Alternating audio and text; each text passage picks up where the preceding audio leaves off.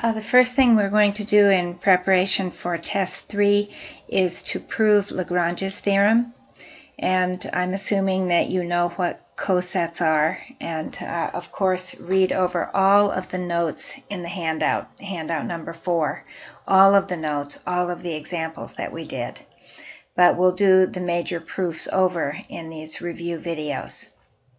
So Lagrange's theorem tells us that if G is a finite group and H is any subgroup of G, that the order of H divides the order of G. So to prove that, we're going to look at the set of cosets of H. And we're going to show that the set of cosets partitions the group. And once we show that, if we show that each coset has exactly the same number of elements in it as H does, then we know that the order of H divides the order of G. So let's do that now. So given two cosets of H, we know that AH is intersect BH is either empty or it's not empty.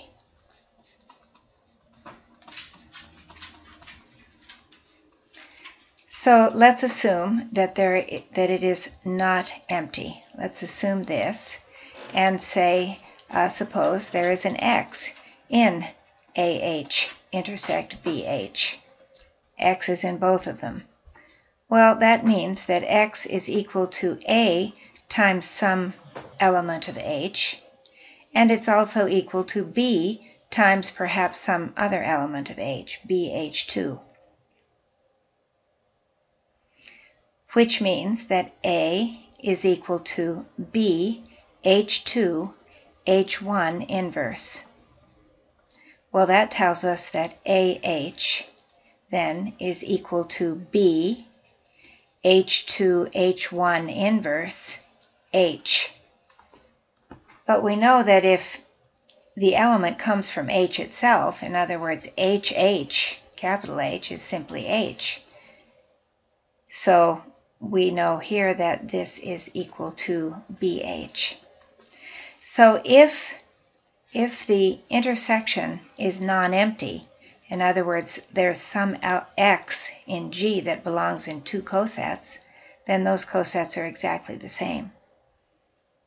So we know that either AH intersect BH is empty or they are identical. So let's write that down. Therefore, AH equals BH for any A and B and G. AH is equal to BH, or AH and BH have nothing in common.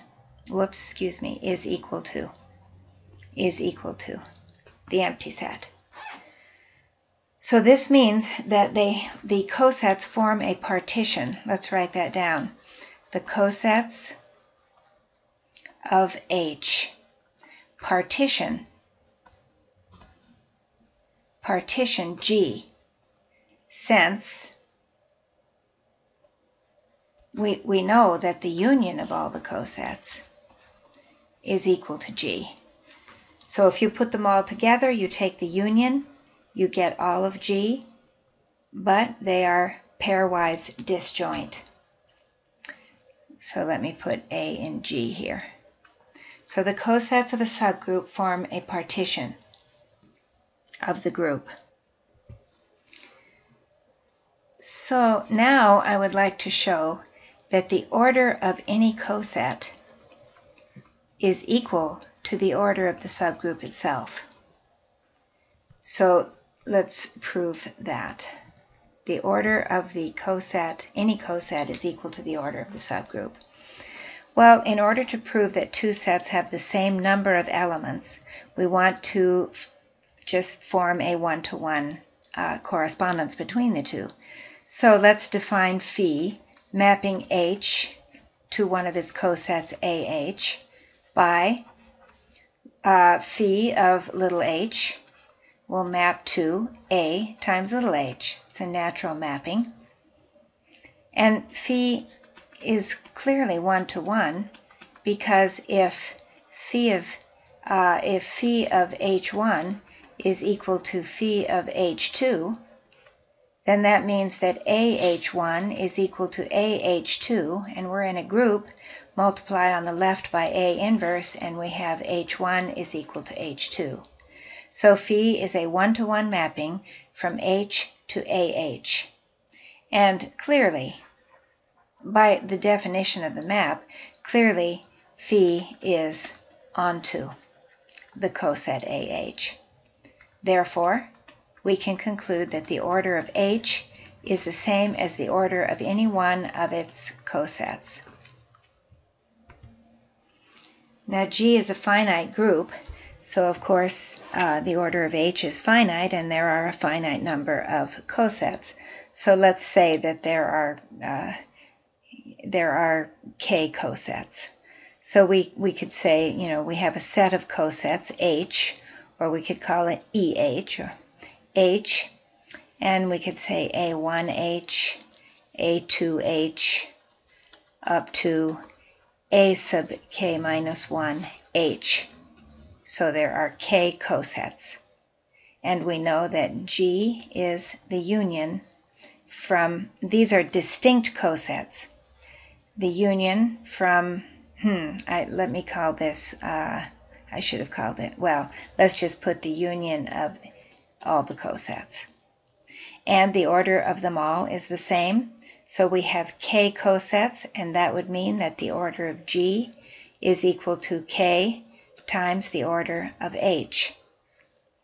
Or we say the index of H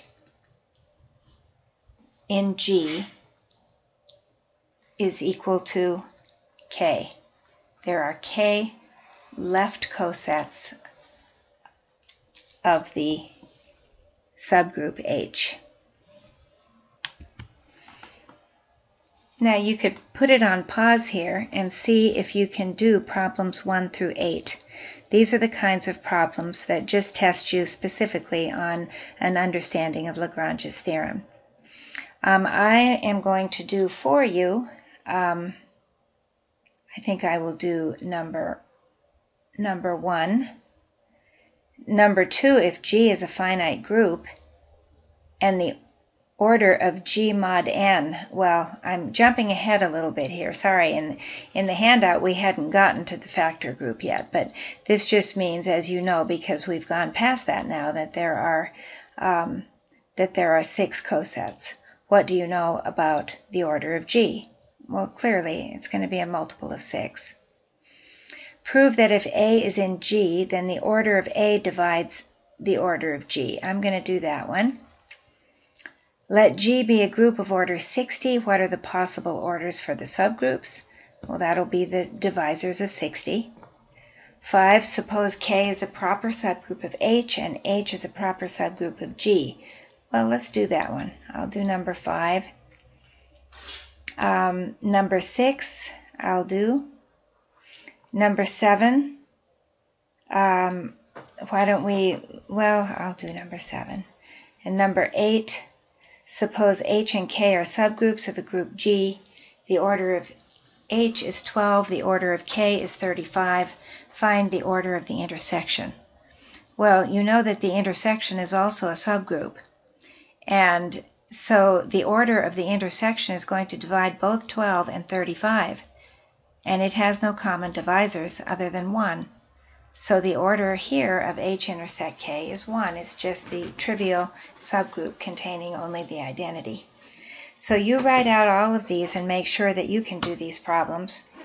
And now I'll do 1, 3, 5, 6, and 7. Number 1, a group of prime order is cyclic. So we'll let the order of G be P, where P is a prime, and let A be an element of G, A not equal to the identity. Well, let's look at the cyclic subgroup generated by A. The cyclic subgroup generated by A is a subgroup of G. So we know that the order of the cyclic subgroup generated by A divides the order of G, but the order of G is prime. Now A was not the identity, so that must mean that the order of the cyclic subgroup generated by A is equal to P. But the order of the cyclic subgroup generated by A, of course, is the order of A, is equal to P. In fact, you could just, right here, you can just say, therefore, G is equal to, is cyclic and generated by A. So Lagrange's theorem is what we use to prove that. Number 3 is almost an identical proof. The order of A divides the order of G. Well, this is like a one-sentence proof. The order of A is equal to the order of the cyclic subgroup generated by A. If you don't see why, then write out what is the cyclic subgroup generated by A. And of course, we're assuming G is a finite group here, or we wouldn't be talking about divisibility. So, and the order of the cyclic subgroup by Lagrange's theorem divides the order of G by Lagrange, let's say by LT. Therefore, the order of A divides the order of G. The order of any element is simply the number of elements in its cyclic subgroup generated by it. And so we know now that the order of every element divides the order of the group.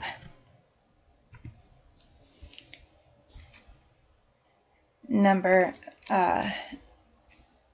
5 gives us K is a proper subgroup of H, which is a proper subgroup of G.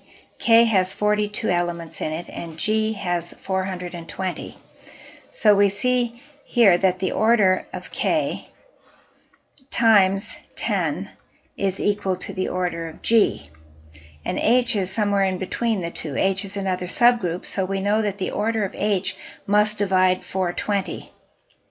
So either the order of H is equal to 2 times the order of K, 10 is 2 times 5, or the order of H is equal to 5 times the order of K, because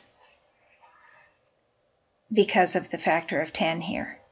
So 2 times the order of K would be, what, 84, and 5 times the order of K would be 210. So these are the possible orders of H. This is just little exercises to make sure you understand what Lagrange's theorem tells us. Number 6, we have another finite group G, and we want to show that if you take any element of G and raise it to the order of G power, you always get the identity. For example, in D4, the order of D4 is 8. And if you take any one of the elements of D4 and raise it to the 8th power, you're always going to get the identity. So check that out, make sure you know what this says, and proving it is pretty easy. Let's say that the order of A is equal to a number K. And we know from the prior two problems that K divides the order of G. So in other words, the order of G is equal to K times N for some natural number N. So let's look at A to the order of G power. That's A to the Kn, which would be A to the K raised to the N, which is, well, the order of A was K. So that's E to the N is equal to E. Number 7, the order of the group is 15. It has one subgroup of order 5 and one subgroup of order 3. Prove that G is cyclic. Whenever you want to prove a group is cyclic, you need to find a generator. And so, well, we know it has a subgroup of order 5, so we know that it has, well, let's just say the order of H is equal to 5, and let's make up a name for the one of order 3. And there's a subgroup K with order 3. Well, the order of both H and K is prime. They're prime numbers, so we know from a prior problem that H is cyclic. So H is generated by some number, some element of G, and 3 is prime, so K is cyclic, and it's generated by some element B. So let's look at a likely candidate for generating the whole thing would be AB. So we're wondering at this point, is this equal to G? That's what we'd like to show that it is. So let's just think about the possibilities for the order of AB. The order of AB is a divisor of 15, so it would have to be 1, or it could be 3, or 5, or 15. And that's what we're hoping for there, because then it would be a generator of the whole group. Well, let's just cancel out these 3 other possibilities. If the order of AB was equal to 1, that would mean that AB is equal to the identity, which would tell us that A is equal to B inverse. But the order of an element is the same. That would mean that the order of A was equal to the order of B inverse, which of course is equal to the order of B, and that's not true. So this is impossible. So now let's say, well, if the order of AB was equal to 3, then we know that we only have one subgroup of order 3, so AB would generate the same subgroup as A did. Now, if AB generates the same subgroup as A, then either AB, this would tell us that either AB is A, or AB is equal to A squared, because both A and A squared would generate that subgroup of order 3. Oh gosh, excuse me. This is, K is generated by B, so sorry you guys, this has to be B. B was the element of order 3. Okay, so if AB is equal to B, that's impossible because that would mean that A was the identity. And we know that that's not true. A is of order 5. And if AB was equal to B squared, then A is equal to B. And that's an impossibility because they have different orders. So that's not possible.